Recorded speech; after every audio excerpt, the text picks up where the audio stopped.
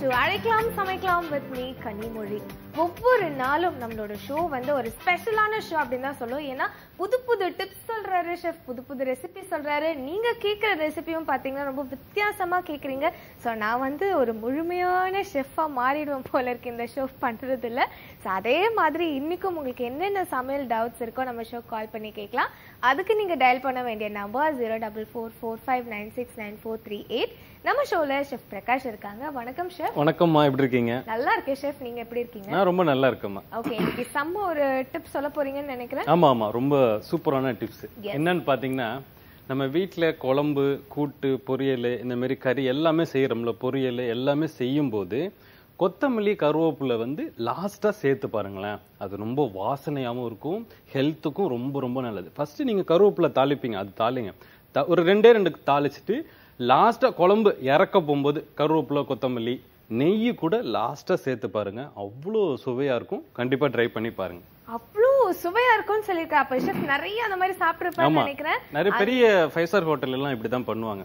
லாஸ்டா என்னதான் அவங்க போட்டு தாளிக்கும் போது ஒரு கெஸ்ட் வந்திருக்காங்க அப்படின்னா லாஸ்டா அந்த டயத்துல லாஸ்டா அதை போட்டோன்னே அப்படியே மனமா கொடுத்துருவாங்க. சோ கண்டிப்பா ட்ரை பண்ணி பாருங்க. இப்ப ஃபர்ஸ்ட் காலர் லைன்ல இருக்காங்க, பேசலாம். வணக்கம். வணக்கம் மேம். வணக்கம், உங்க பேர் சொல்லுங்க. நான் உடன்குடியில இருந்து ரூத் பேசுறேன். ஓகே, எப்படி இருக்கீங்கம்மா? நல்லா இருக்கேன் மேம். நீங்க நல்லா இருக்கீங்களா? நாங்க எல்லாரும் ரொம்ப நல்லா இருக்கோம். உங்க ஷோ நல்லா இருக்கு. ரொம்ப ரொம்ப நன்றி. நல்லா இருக்கு. Thank you so much. நீங்க தொடர்ந்து ஷோ பார்த்து ரெசிபி எல்லாம் ட்ரை பண்ணிருக்கீங்களா? இன்னும் பண்ணல மேம், இனிமே தான் பண்ணணும். கண்டிப்பா ட்ரை பண்ணி பாருங்க. சொல்லுங்கம்மா. எனக்கு மட்டன் கோலா உருண்டை கேட்கணும் சார். கண்டிப்பா மட்டன் கோலா உருண்டை சொல்லுவாங்க. நேத்து கூட யாரும் ஒரு கோலா ஆமா நேத்து அந்த மாதிரி கேட்டாங்க. வணக்கம்மா. வணக்கம் சார், நல்லா இருக்கீங்களா? நல்லா இருக்கேன், நீங்க எப்படி இருக்கீங்க? நல்லா இருக்கேன் சார். நீங்க சொல்ற எல்லாமே ரொம்ப நல்லா இருக்கு. ரொம்ப ரொம்ப நன்றிமா. நீங்க சொல்ற யூஸ்ஃபுல்லாவும் இருக்கு. நீங்க சொல்றத பார்த்தாவே நாங்க செய்யணும் போல இருக்கு சமையல். ஆனா நீங்க அப்ப கூட செஞ்சு பார்க்கலையே. செஞ்சு பார்க்கணும் மேம். செய்யல இன்னும் செய்யல. போய் சொல்லக்கூடாதுல்ல, செய்யல. இனிமே தான் செஞ்சு பார்க்கணும். உங்களுக்கு மைண்ட்ல செஞ்சு பார்த்துறேன். அதான் கேட்கணும் அப்படின்ட்டு பண்ணேன். ஃபர்ஸ்ட் கலர் ஆயிட்டேன். சந்தோஷமா வேற இருக்கு. ரொம்ப சந்தோஷம் உங்ககிட்ட பேசுனதுல. ஷெஃப் இருக்காங்க, சொல்லுவாங்க. எனக்கும் ரொம்ப சந்தோஷம் உங்ககிட்ட பேசுனதுல. கோலா உருண்டை கேக்குறீங்களா? ஆமா சார். எது ஏற்கனவே ட்ரை பண்ணல? பண்ணல. மட்டன் கோலா உருண்டை செய்யணும், பண்ணல இன்னும். சரி, ஓகே, கவனிங்க, நான் இப்ப சொல்றேன். ஓகே ஓகே, ரொம்ப நன்றிமா. மட்டன் கோலா உருண்டை எல்லாரும் ட்ரை பண்ணுங்க, ரொம்ப ஈஸி தான். நீங்க பாருங்க, மசாலா அது எல்லாமே கரெக்டா நீங்களே போட்டுருவீங்க. அந்த உருண்டை பிடிக்கிறதுக்கு பாருங்க, அதுதான் வந்து டிப்ஸு, அதுதான் வந்து சீக்ரெட்டு. உடச்சக்கல்ல சேருங்க, வேற எந்த மாவும் சேர்க்க வேணாம். உடச்சக்கல்ல சேர்த்தாதான் அதோட டேஸ்ட் இன்னும் கொஞ்சம் ஹைலைட்டா அதிகமா தூக்கி கொடுக்கும்.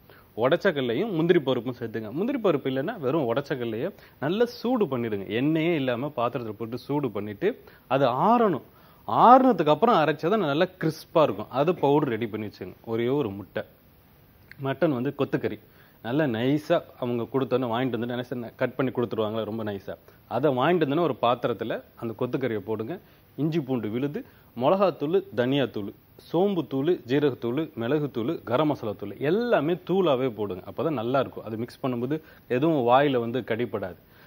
அது எல்லாமே போட்டு எண்ணெய் எதுவுமே ஊற்றவே வேணாம். இதை நல்லா மிக்ஸ் பண்ணீங்க அப்படின்னா அது தண்ணி விடும். ஒரு 15 நிமிஷம் இல்லை, ஒரு 20 நிமிஷம் போதும்.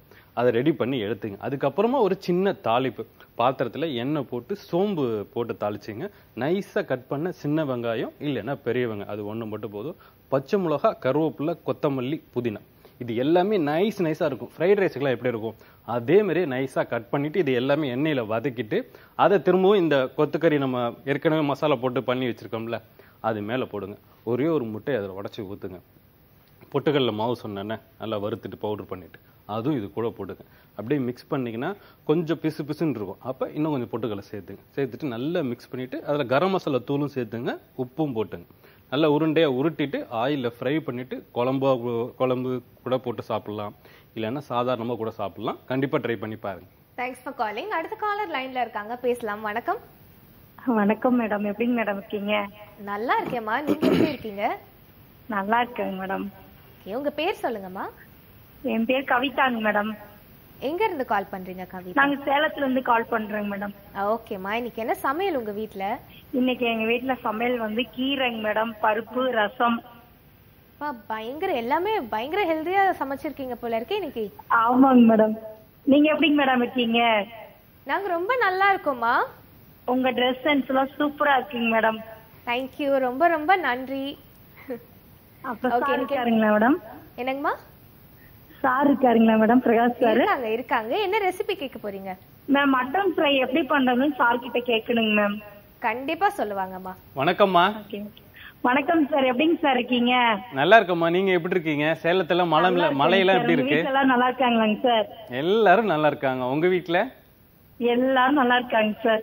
சரி, அங்க மழையெல்லாம் எப்படி இருக்கு? சார் உங்க மழை தான் சார், கொஞ்சம் மழை தான் பெஞ்சிட்டு இருக்குங்க சார். சரி சரி சரி, சொல்லுங்க. மட்டன் சரியா வரலைங்களா? மட்டன் ஃப்ரை வந்து நான் ஒரு டைம் செஞ்சேங்க சார், எனக்கு சரியா வரல, சாட்டிஸ்ஃபை ஆகல. எங்க ஹஸ்பண்ட் எல்லாம் திட்டுறாரு. இப்ப நான் சொல்றேன், நீங்க செய்யுங்க மட்டன் ஃப்ரை. கண்டிப்பா உங்க ஹஸ்பண்ட் வந்து பாராட்டுவார். ஓகேங்க சார். சரிங்க, கவனிங்க, நான் இப்ப சொல்றேன். மட்டன் ஃப்ரை வந்து ரொம்ப சிம்பிள். ட்ரையா மோஸ்ட்லி ஜென்ஸ் பாத்தீங்கன்னா ட்ரையா இருக்கணும்னு நினைப்பாங்க. அந்த ஆனியன் மசாலா, அந்த ஆனியன் தக்காளிலாம் இருக்குல்ல, அது இல்லாம இந்த மட்டன் ஃப்ரையை பொறுத்த வரைக்கும் இந்த மாதிரி செஞ்சு பாருங்க, ரொம்ப டேஸ்டாவே இருக்கும். பாத்திரம், எண்ணெய், சோம்பு, நைஸா கட் பண்ண வெங்காயம், ஒரு வெங்காயம் எடுத்துங்க, அது போதும். அது வந்து ப்ரௌன் கலரா ஆகணும், அந்த அளவுக்கு வெங்காயத்தை போட்டு அந்த எண்ணெயிலே வதக்குங்க. அதுக்கப்புறமா இஞ்சி பூண்டு விழுது, அரை தக்காளி சேர்த்தா போதும். தக்காளி அதிகமா சேர்த்துக்க வேணாம், தக்காளி கம்மியாவே சேர்த்துங்க. அது வதங்கினதுக்கு அப்புறம் ஒரு ஸ்பூன் தனியாத்தூள், அரை ஸ்பூன் மிளகாத்தூள், கொஞ்சமா மஞ்சத்தூள், சோம்பு தூள், மிளகுத்தூள், கரம் மசாலா தூள், இதை மட்டுமே போடுங்க. இந்த சைடில் நம்ம மட்டன் எப்பவுமே வேக வச்சிருப்போம்ல, அந்த தண்ணி கம்மியா எடுத்துட்டு அந்த மட்டனையும் இது கூட வந்து அப்படியே லைட்டா போட்டு கொஞ்ச நேரம் அப்படியே பரட்டிக்கிட்டே இருந்துச்சுங்களேன், அந்த ஆனியன் தக்காளியில அந்த மட்டன்ல போய் சேர்ந்துரும். நல்லா ட்ரையா ஆகிற வரைக்கும் நல்லா அப்படியே பரட்டுங்க. இறக்க போகும்போது கொத்தமல்லி, நெய், அவ்வளவு சூப்பரா இருக்கும். கண்டிப்பா ட்ரை பண்ணி பாருங்க. நம்ம ஷோட அடுத்த காலர் லைன்ல இருக்காங்க, பேசலாம். வணக்கம். மீன் குழம்பா? மீன் குழம்பா? நீங்களே பேசிட்டு சிரிச்சுக்கிறீங்க. வணக்கம்.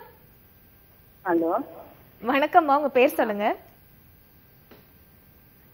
லைன்ல இருக்கீங்கம்மா, பேசுங்க. ஹலோ, உங்க பேர் சொல்லுங்க. மேடம் நல்லா இருக்கிறீங்களா?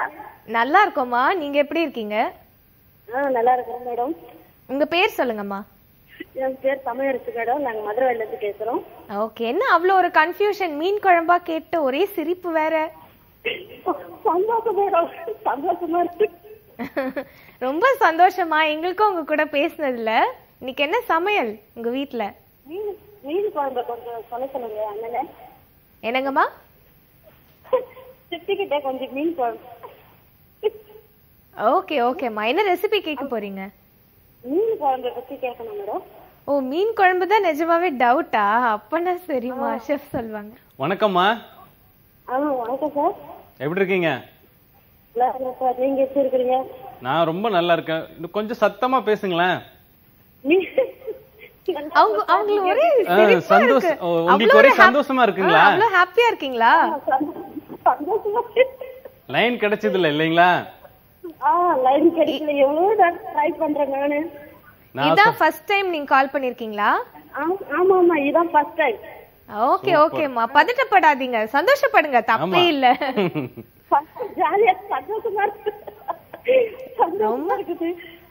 ரொம்ப சந்தோஷமா எங்க கிட்ட பேசினதுக்கு. நீங்க இவ்வளவு சந்தோஷப்படுறீங்கன்னு பாக்கும்போது எங்களுக்கு இன்னும் ஹாப்பியா இருக்குது. ரொம்ப நன்றி. சொல்லுங்கம்மா, இன்னைக்கு சொல்லுங்க. ஆனா மீன் குழம்பு கொஞ்சம் டவுட்டா சொல்லுங்கண்ணா. கண்டிப்பா நான் சொல்றேம்மா, கவனிங்க சரிங்களா? ஓகே, மீன் குழம்புல என்ன டவுட்னு தெரியல. மீன் குழம்பு நம்ம சொல்லிடலாம். மீன் குழம்பு தக்காளி, பெங்களூர் தக்காளி இருக்குல்ல, அது வாங்கி செஞ்சீங்கன்னா புளிப்பு கம்மியா இருக்கும். நாட்டு தக்காளினா புளிப்பு அதிகமா இருக்கணும். நீங்க புளி வந்து கொஞ்சமா சேர்த்துக்கிட்டாவே போதும். அது வந்து பாத்துங்க. தக்காளி அரைச்சிங்க, பெங்களூர் தக்காளியா நாட்டு தக்காளியா அரைச்சிட்டு நல்லா தண்ணி ஊற்றி அரைச்சிட்டு அதுலேயே கொஞ்சமா புளி போட்டுருங்க, உப்பு போட்டுருங்க, மிளகாத்தூள் போட்டுருங்க. நல்லா மிக்ஸ் பண்ணிட்டு எப்படி இருக்குன்னு டேஸ்ட் பார்த்துடுங்க. அதுக்கப்புறமா தாளிப்பு இதை ஊற்றி கொதிக்க விட்டீங்கன்னா மீன் குழம்பு ரெடி ஆயிடும். தாளிப்பு என்னன்னு பார்த்தீங்கன்னா நல்லெண்ணெயில் கடுகு, ஜீரகம், வெந்தயம், பச்சை மிளகாய், கருவேப்பில்லை, அதுக்கப்புறமா பூண்டு, முழு பூண்டு போட்டாலும் சரி, இல்லை தோலோட பூண்டை நல்லா குறைன்னு அரைச்சிட்டு அதையும் இது கூட சேர்த்தாலும் சரி. வதங்கினதுக்கு அப்புறமா வெங்காயம் சின்ன வெங்காயமா இருந்தா முழுசா சேர்த்துங்க, இல்ல பெரிய வெங்காயமா இருந்தா நல்லா நைஸா கட் பண்ணிட்டு அது இது கூட நல்லா வதங்கணும். வெங்காயம் வதங்கினதுக்கு அப்புறமா இங்க நம்ம இந்த குழம்பு மாதிரிக்க அரைச்சி வச்சிருக்கோம்ல, அதை இது கூட போட்டு நல்லா கொதிக்க விட்டீங்கன்னா எண்ணெயெல்லாம் மேல வந்துடும். அதுக்கப்புறமா மீனை போடுங்க. மீனை போட்டு ஒரு 10 நிமிஷம் ஸ்லோ ஃபயர்ல வச்சீங்கன்னா ரெடி ஆயிடும். தேங்காய் இருக்குல்ல, அதை அரைச்சி ஊத்தினா இன்னும் டேஸ்ட் அதிகமா இருக்கும். அதை விட டேஸ்ட் இன்னும் அதிகமா இருக்குன்னா வெந்தயத்தை சும்மா கொஞ்சமா ஒரு 1/2 ஸ்பூன் வெந்தயத்தை போட்டு வறுத்துட்டு அதுல ஒரு பிஞ்ச் அளவு லாஸ்டா அந்த குழம்பு மேல போட்டு பாருங்க. கொத்தமல்லி லாஸ்டா சேர்த்துங்க, ஒரு ஸ்பூன் நெய்யும் சேர்த்துங்க. அவ்வளவு சூப்பரா இருக்கும். கண்டிப்பா ட்ரை பண்ணி பாருங்க.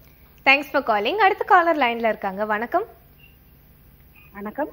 வணக்கம், உங்க பேர் சொல்லுங்க. ஹலோ, வணக்கம் மேடம். வணக்கம்மா, உங்க பேர் சொல்லுங்க. மங்களம் ஃப்ரம் தாம்பரம். சொல்லுங்க.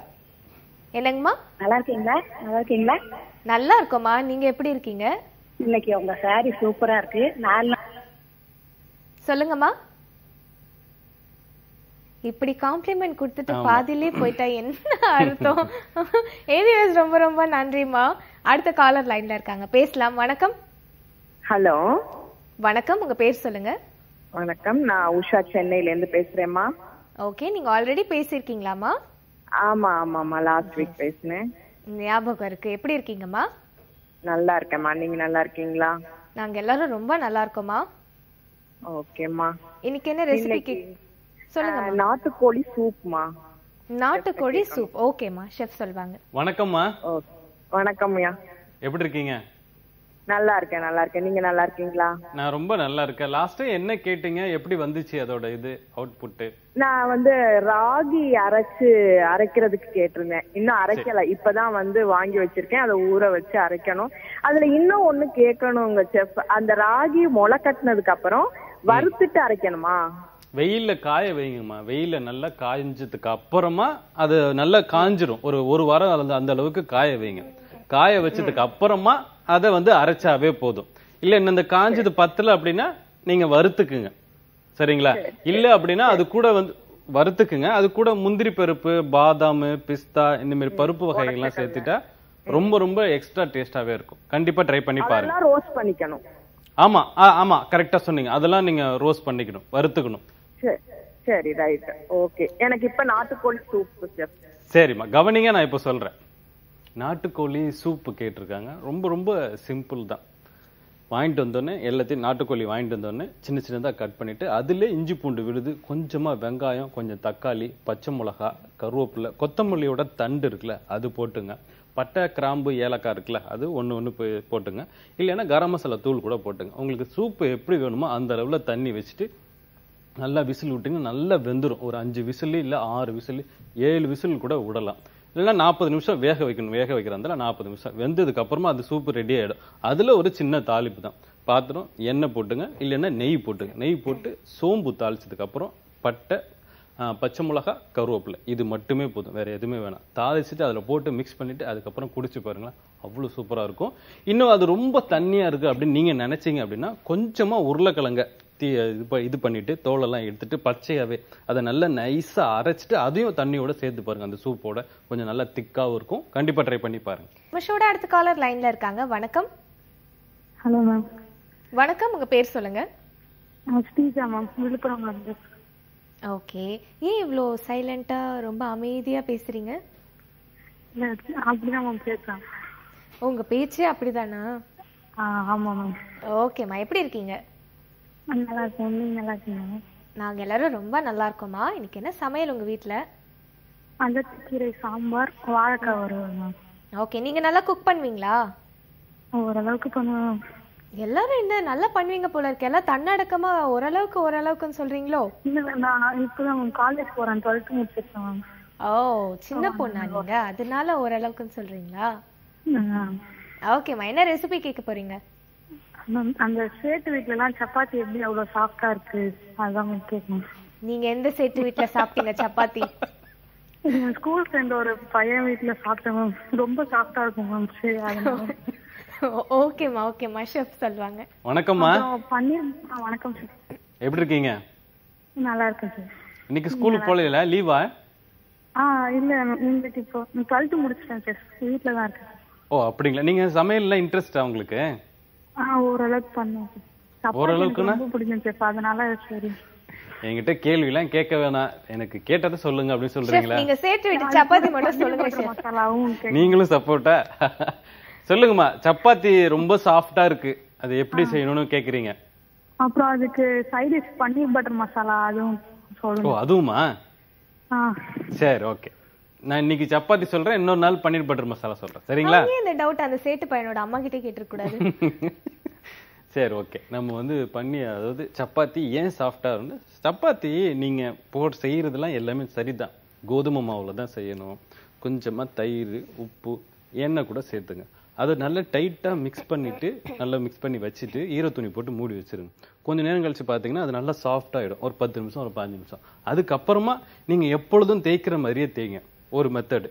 இன்னொரு மெத்தட் என்னன்னா, தேய்ச்சிட்டு அதை முக்கோணமா இப்படி மடிச்சிருங்க. மடிக்கும் போது அதுல கொஞ்சமா எண்ணெயும் கோதுமை மாவும் தேய்ச்சிட்டு மடிச்சிட்டு அதுக்கப்புறமா தேய்ச்சிட்டு போட்டு பாருங்க, ரொம்ப சாஃப்டா இருக்கும். நீங்க ஃபர்ஸ்ட் நான் சொன்னேன், சும்மா சாதாரணமா ரவுண்டா தேய்ப்பீங்களே, தேய்ச்சதுக்கு அப்புறமா கல்லு வந்து ரொம்ப சூடும் இருக்கக்கூடாது, ரொம்ப சூடு கம்மியாவும் இருக்கக்கூடாது. மிதமான சூட்ல கொஞ்ச நேரம் குக் பண்ணாவே போதும். ரொம்ப நேரம் குக் பண்ணவே இல்லை. நீங்க கொஞ்ச நேரம் குக் பண்ணிட்டு அதை எடுத்து வச்சுட்டு பிச்சு பாருங்களேன், ரொம்ப சாஃப்டாவே இருக்கும். இதுதான் சப்பாத்திக்கு டிப்ஸ். கண்டிப்பா ட்ரை பண்ணி பாருங்க. Thanks for calling. ஷெஃப், சூப்பரான ரெசிபி சொன்னீங்க. அவங்க வந்து பன்னீர் பட்டர் மசாலாவும் கேட்டாங்க, அது குயிக்கா தான் சொல்ல முடியுமா? பன்னீர் பட்டர் மசாலா ரொம்ப பெருசு, இன்னொரு நாள் சொல்லலாம். இப்போ உங்களுக்கு ஒரு சின்ன டிப் மட்டும் கண்டிப்பா சொல்லிடலாம். அதாவது வாழைப்பூல என்னென்ன பண்ணலாம் அப்படின்னு ஒருத்தங்க கேட்டாங்கல்ல, வடை இந்த மாதிரி விஷயம்லாம் இருக்குல்ல, அது இல்லாம ஒரு 4 விஷயம் சொல்றேன், ட்ரை பண்ணி பாருங்க. வாழைப்பூல ஃபர்ஸ்ட் அதை எண்ணெயில போட்டு வதக்கிடுங்க, நெய்யில போட்டு வதக்கி உப்பு போட்டுங்க, காரத்துக்கு வந்து பச்சை மிளகாய் போட்டு வதக்கி ரெடியா வச்சுட்டு அதை வந்து பணியாரம் நம்ம எப்பயுமே போடுவோம்ல, அது இது கூட சேர்த்து பாருங்க, பணியாரமா இருக்கும். ஊத்தாப்பம் இருக்குல்ல, நம்ம பிளெயின் ஊத்தாப்பம் போடுவோம்ல, அது கூட சேர்த்து பாருங்க, அவ்வளவு சூப்பரா இருக்கும். சப்பாத்தி இருக்குல்ல, சப்பாத்தி கூட இதை மிக்ஸ் பண்ணிட்டு தேய்ச்சி பாருங்க, வாழைப்பூ சப்பாத்தியா இருக்கும். இந்த மாதிரி ட்ரை பண்ணி பாருங்க, கண்டிப்பா ட்ரை பண்ணி பாருங்க. வாழைப்பூல வந்து 3 ரெசிபி சொல்லிருக்காரு ஷெஃப். அதை வச்சு இப்படி போட்டீங்கன்னா அது, அப்படி போட்டீங்கன்னா இது அப்படின்னு சொல்லியிருக்கீங்க. ரொம்ப ரொம்ப நன்றி ஷெஃப். இதே மாதிரி வேறொரு இன்ட்ரெஸ்டிங்கான எபிசோட்ல சந்திக்கிறேன். Kanimozhi signing off. அழைக்கலாம் சமைக்கலாம்.